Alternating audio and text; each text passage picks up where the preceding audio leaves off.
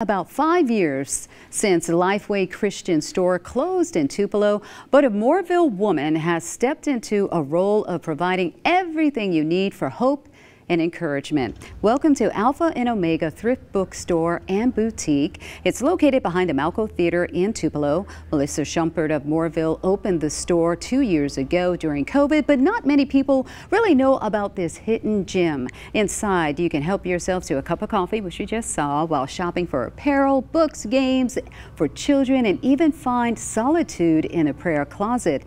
It's really a unique place. It is my hope for them to experience God's presence, first of all, to experience a relaxing and calming environment.